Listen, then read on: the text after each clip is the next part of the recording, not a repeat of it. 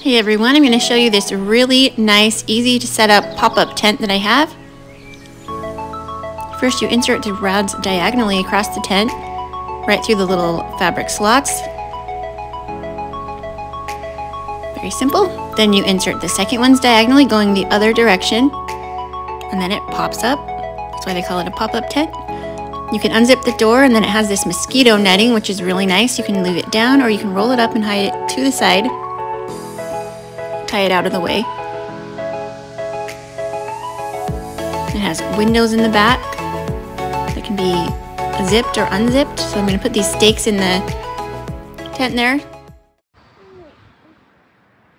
Hey everyone, I want to tell you about this really nice and portable pop-up tent that I have. It's great for your yard for picnics or especially the beach or camping. It is completely netted in so you can have it closed and still get a nice airflow.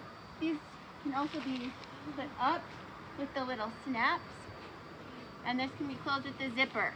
There's a hook in here for a lantern if you want to put one up for the night, and it's all made very well. I think we're going to have a lot of fun with this tent.